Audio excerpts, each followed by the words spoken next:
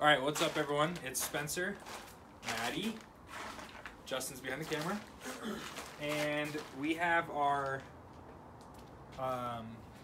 two new jet skis. Comes with a purple trailer and two jet skis, so it seemed like a good deal. Our house doesn't have a garage, so we're gonna put it underneath our carport slash back patio. This is our new patio furniture.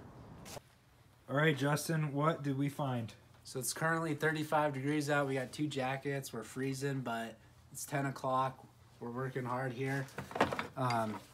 So the bottom of the block here actually blew out, and the owner just said it blew up. We stopped. We pulled it in. We didn't do anything about it, and I had my fingers crossed that they didn't keep letting the engine run and seize the entire engine.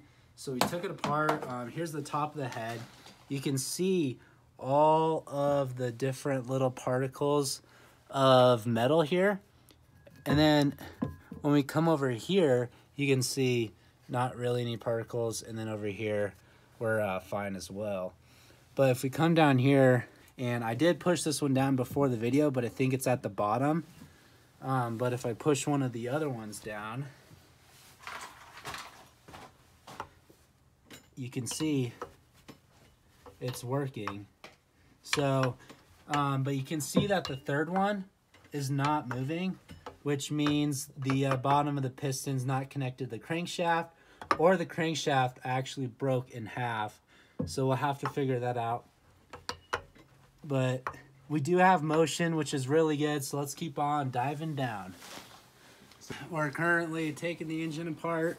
We've got the exhaust fully disassembled here. I tried to take the manifold off, but there's one bolt I can't quite get to. So I decided to use a bunch of extensions and get all of the 2, 4, 6, 8 bolts out. And we have the throttle linkage disconnected here.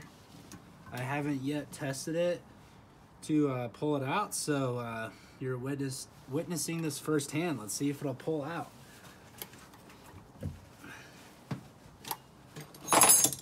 It is a little heavy, so let me get some leverage here.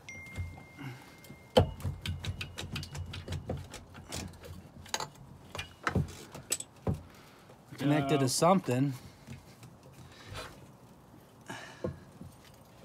But hey, there we go. You can see one piston still in the cylinder, so that's not good. That's why we're fixing it, though.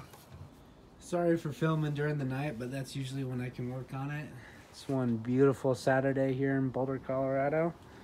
But we are going to look at this a little bit, and you can see this connecting rod bearing is good.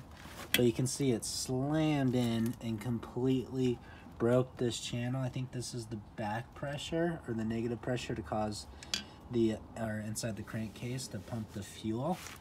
And you can also see over here there's a complete bump. So trash, piston's trash, the connecting rod is trash, but you can see this bearing is good. Then we go over to the engine. First cylinder's good, second's really good. The third one, not so good.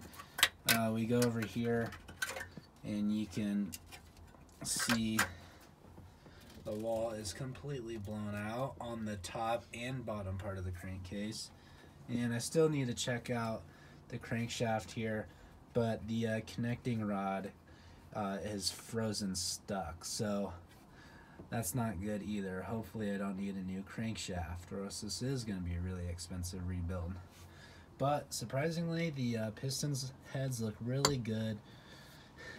He didn't run it too lean or anything. The only other thing that I need to be a little bit careful about is the little bit of pitting inside the first cylinder as well. So, and that's the one that blew. So I wonder if that's part of the cause. I'll have to take a look. Stay tuned.